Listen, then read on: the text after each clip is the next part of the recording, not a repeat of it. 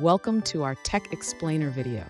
Today we're tackling a frustrating issue that many developers encounter when working with Lunr.js.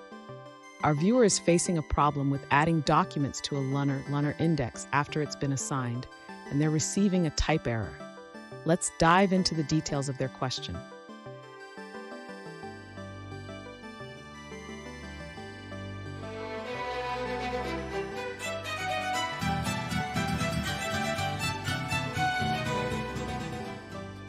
Welcome back to another technical video. Today we're going to be going through your question, going through some of the answers, and hopefully finding that solution. Guys, remember to stay just a little bit crazy and work through to that resolution. Now, let's get started. Let's address the issue you're facing with adding documents to your Lunr index. The error message indicates that the method add is not recognized. This usually happens when the index is not properly initialized.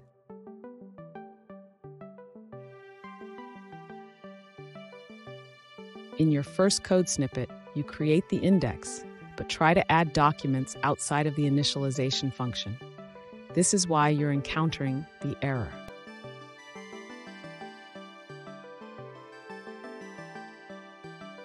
To fix this, you should add the documents within the Lunr initialization function.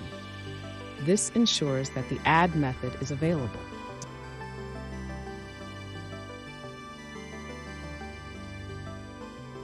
By moving the document addition inside the initialization function, you can successfully create the index with the documents included from the start.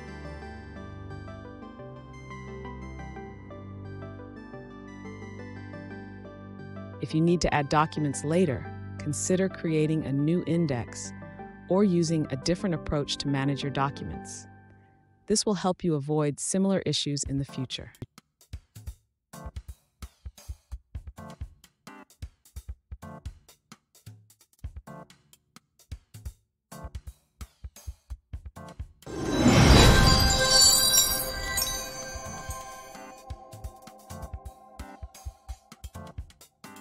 Let's now look at a user-suggested answer.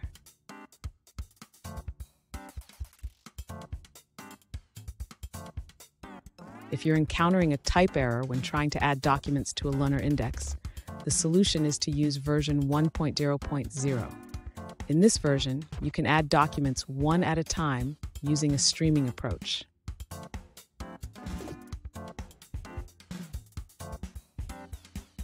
In Lunr version 2.x, you cannot add documents this way.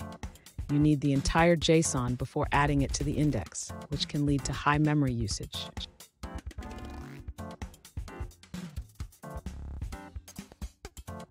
Using version 1x allows you to avoid storing large JSON files in memory, making it more efficient for handling large data sets.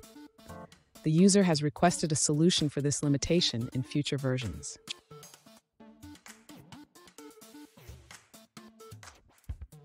And that's it, guys. I hope this video helped answer your question and you found that answer that you're looking for. Now, please hit subscribe if it helped. I really appreciate it. And I'll see you next time on another one of these videos. Cheers.